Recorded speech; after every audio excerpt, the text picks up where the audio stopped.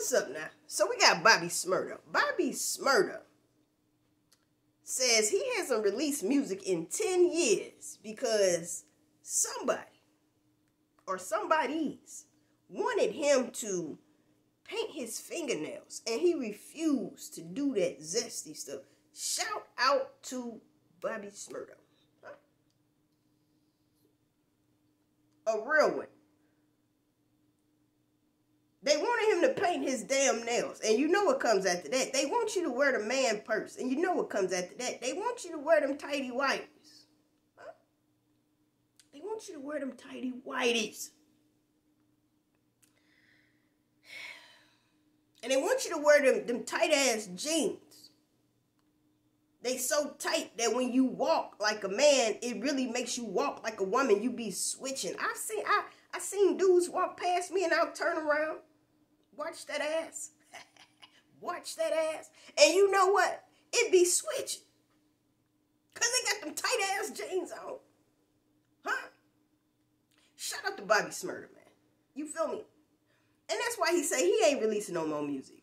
I don't know if he's not going to release any more music. But he said he ain't releasing music. He hasn't released none in 10 years because of the simple fact. Well, first of all, you was in jail too. Message. First of all, hey. You was locked up too.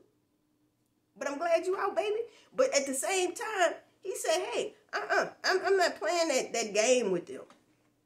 Huh? Now, it was a video viral where it was supposed to be a man in the bed with Bobby Shmurda.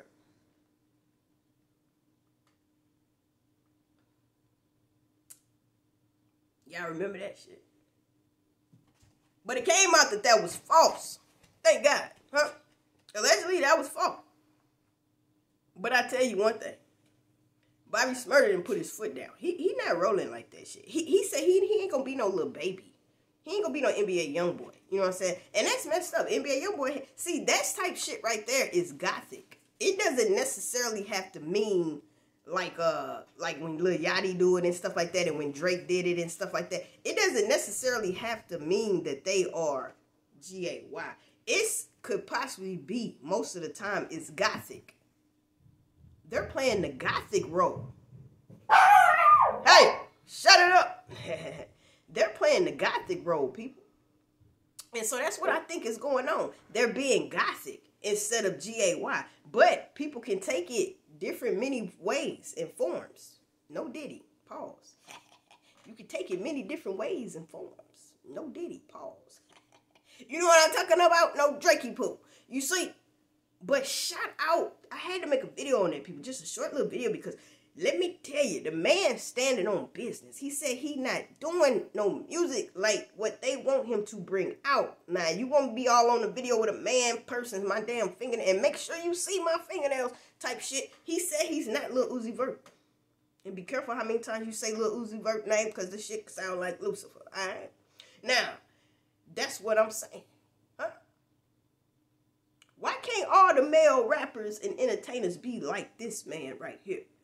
He said no. They say you got to tell Diddy no. That's not only talking about Diddy. That's talking about the industry. You have to tell them motherfuckers no. Huh? I ain't wearing no dress. I'm not wearing fingernail polish. I'm not doing all that shit. I'm not doing all that shit, bro. Wigs, makeup, I ain't doing all that shit. Huh?